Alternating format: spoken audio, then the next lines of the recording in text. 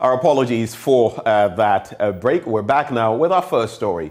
And after weeks of signaling its intention to block the approval of an 80 million cedi allocation to fund the National Cathedral project, the minority in Parliament successfully scuttled the allocation. Government had allocated the amount to fund the controversial project despite public pressure to change course. Finance Minister Ken Ofori-Atta has now withdrawn the allocation. There'll be more on that shortly. First, though, here are some majority members of Parliament arguing in favor of the allocation. The minority leader has forgotten. I was in an aircraft with him someday, very, very late. And when the aircraft was breaking through the clouds, the turbulence was so much that everybody was shouting, "Oh God, oh Jesus, oh God, oh Allah." That's what was happening. He was there. He himself was shouting.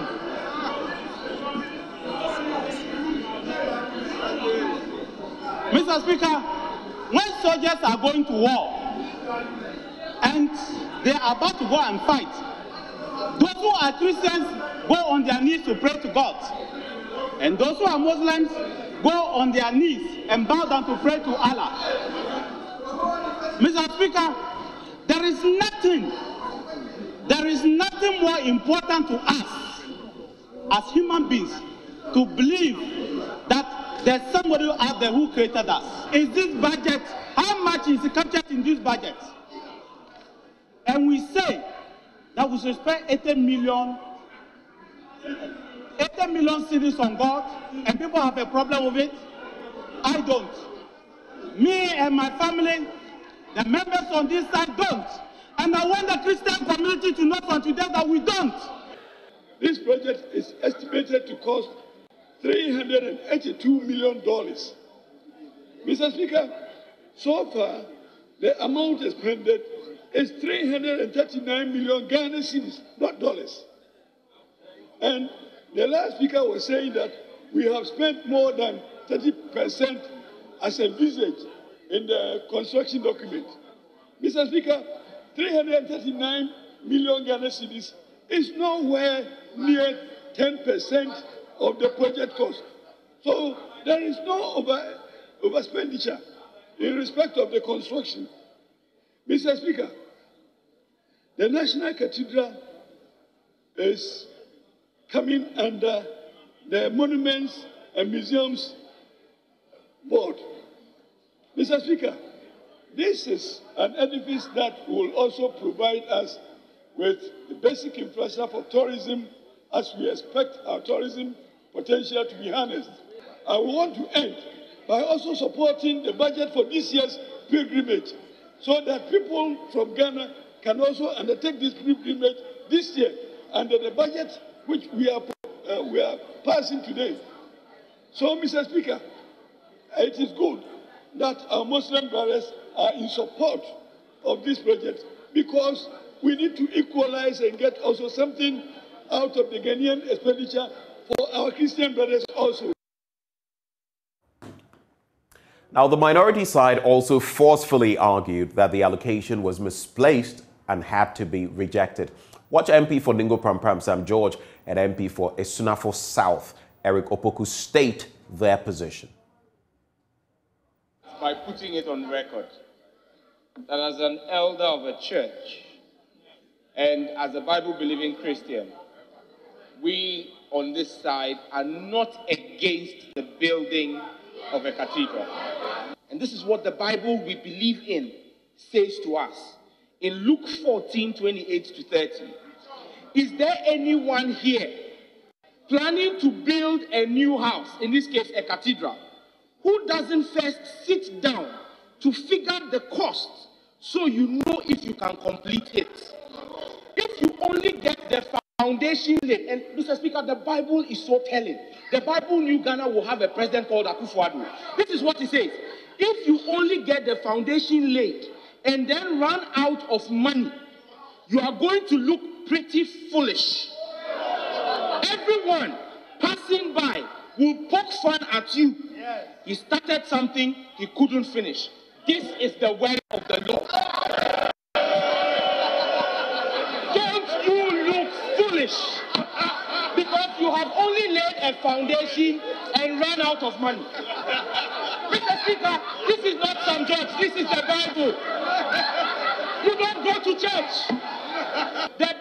In the Bible, God calls only one man, a man after his own heart. And that man was David, a man after God's own heart. A man that the finance minister aspires to be like in vain. But you see, Mr. Speaker, even when David wanted to build a temple for God, a man he called a man after his own heart. He said, you have blood on your hands. And for that sake, you cannot build me a temple. So he puts together the materials for the temple for his son. Mr. Speaker, I end by remembering the lost 8 citizens who lost their lives in the 2020 elections. There is blood on their hand. Can we build a temple for God? Thank you very much, Dr. Then you come here to defend the indefensible. One day, all of us, including Mr. Speaker, will appear before the throne of the Almighty God. That day, Mr. Speaker, several questions will be posed to us. Many of us will run away because of what we are doing today. We have a duty to protect lives. We have a duty to ensure that our people are fed. Mr. Speaker, this is the time that every Ghanaian is suffering.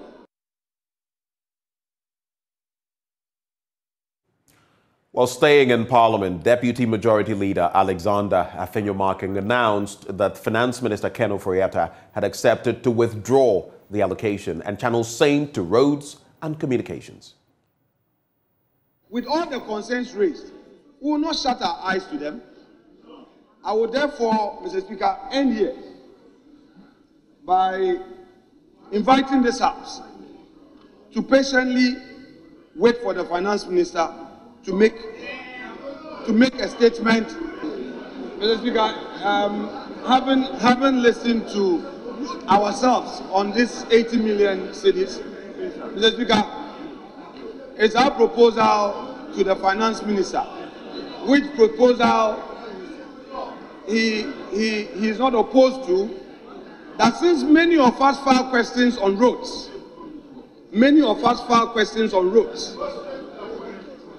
we, for the time being, Mr. Speaker, without letting this affect appropriation, Mr. Speaker, Finance Minister is in agreement that that this 80 million will find space in communication and roads. Mr. Speaker, that is going to be, yes. Mr. Speaker, yes. Mr. Speaker, that's the beauty of democracy. Meanwhile, the 2.5% VAT rate increment has been passed by Parliament despite resistance from the minority. While still on the subject, pressure group Justice for Ghana is demanding an immediate return of all funds utilized towards the construction of the controversial National Cathedral. Salom Dramani Dramado speaks for the group. NAPCO victims and National Service personnel who have not been paid, while David Ajayi was paid 113 million upfront for no work done, immediately be paid from savings made by Parliament, stopping the 80 million budgeted for the cathedral. That the entire Ghana is not allowed to come to a standstill due to Ghana's labor union's threat of an indefinite strike action from next week. That the Parliament intervenes to avert the threats of teachers, doctors, nurses, and indeed every worker in all sectors staying home till government makes a U-turn. Ghanaians who are already suffering from the economic crisis are being threatened with further nuisance taxes, including VAT, which the president in the 90s implacably stood against. Government's haircut on investment, including an increase in VAT and removal of the e-levy threshold to cushion the poor, is resisted by Parliament on behalf of the Ghanaians. people.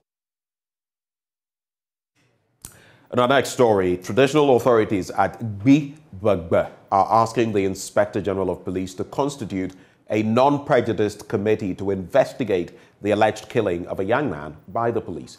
The aggrieved residents want the committee to make public its findings and ensure those found culpable are punished. Divisional Chief of Gbegbe, Togbeke, the 12th, says a police team fired into a crowd on December 9, 2020 during an operation in the community, killing Bismarck Charles Opari. According to reports, a police team stormed the Gbegbe community about 11 p.m. on 9 December 2022 for an operation. The chiefs narrated that 29-year-old Bismarck Charles Opari, a taxi driver, was allegedly shot and killed during the operation. Sources indicated that the police team was not from the Volta North Regional Command, but from the intelligence unit of the Volta Regional Command, hence operated out of their jurisdiction. Addressing the press, the divisional chief of Gbegbe, Togbeke the 12th, said the police officers were unprofessional in the discharge of their duties. The unprofessional manner in which the police officers conducted themselves resulted in the shooting and death of Bismarck, who authorized the operation to be carried out at that hour. Who was the leader of the operation team? Who authorized the release of the vehicles and the weapons used? Who are the officers involved? Who is their immediate superior in whole? To whom have they reported the outcome of the operation to, and where the booties are? 7. Why the officers concerned have to shoot live bullets into a group of armless civilians, resulting in loss of human life. Having gunned down the unarmed innocent taxi driver, the police whisked off to an unknown destination. He therefore implored the police hierarchy to launch an investigation into the unfortunate incident and bring the perpetrators to book. In view of the above questions and observations, we, the chiefs, elders, and citizens of Gbegbe, urgently request the IGP to set up a non-prejudiced committee to conduct an in-depth investigation into the cause of the operation leading to the murder of one of our up-and-coming sons. The report, which hopefully should be made within 2 weeks from the date of this release, that is Wednesday, 21st, 2022, should be made public, especially to the chiefs and elders and families of the victim. Those found culpable should be dealt with accordingly. Above all, adequate compensation be given to the bereaved family. The chiefs and residents stressed that they would not condone wrongdoing, but would seek fairness and justice for peace to prevail in their community. Fred Kwame Asari, Joy News, Gbegbe. Now, 7 more districts in the Ashanti region have been invaded by illegal miners, despite increased efforts to stop the menace. Out of the 43 districts in the region, 25 are now afflicted by galamsey. The Regional Security Council has increased surveillance to prevent the threat from spreading to new places. Nana Yaujima filed this report. A visit of the Minister for Lands and Natural Resources, John Abujinapo, to some affected areas in the Amansia district in September this year revealed deep pits opened all over a vast area. The phenomenon, despite renewed operations to stop illegal miners, has continued, with more acres of land being destroyed. Some miners sit in rivers and water bodies to perpetrate the illegality. Ashanti Regional Minister Simon Osei-Mensah addressed a meeting of the Regional Coordinating Council. The galamsey fight in the region has not yet been won and still is rather expanded. Previously, we could count about 18 districts in the Ashanti region where galamsey is practiced. Unfortunately, now the number has gone up to 25 districts out of the 43. And we need to take this one seriously. Already, the Regional Coordinating Council, through its enhanced surveillance, has stopped the spread of the activity to the Efija-Kwabre district. The effort to fight the menace is, however, hindered by financing. Sometimes people don't know that water issues are also security issues. So what we need to do is to take drastic measures to ensure that we can minimize the issues of galamsey menace within the region. I've always suggested that on the river bodies, I think we can take the fight from the source of the river up to where it either joins the sea or the confluence of another river body. Constant thrashing of these people that will help solve the problem. But sometimes you have logistical problems. At times you need even money. You want the military to move. You don't have the resources to support the military. So these are all challenges that we are facing. But I know the ministry is doing its best. Quite often they also send people from Accra to also come and work on them. We will do our best to bring the menace down. Meanwhile, the minister has endorsed the Asantehene's call to hold traditional authorities accountable for illegal mining in their jurisdictions. But most importantly, the statement by Otumfuo Osei-Tutu II, the Asantehene recently, during the Regional House of Chief meeting for which I attended, is a strong signal to all the chiefs, and if well implemented, it will help bring the menace down significantly, because there's no area where we don't have a chief. And then Otumfuo is also saying that if we find galamsey in your area, it means you are part. So Otumfuo invite you to Menja and then question you, interrogate you about why you still have galamsey in your area. Because as he put it, if somebody had come to encroach on your land, definitely you have reported the case. So if you find illegal miners on your land, why don't you report? The Ashanti Regional Coordinating Council is strategizing to improve performance in the coming year. For Joy News, Nanaya Ochima, Kumasi. It's a wrap for the news. Stay with us. Up next, the news review, as we are joined by Bridget Jogbenuku.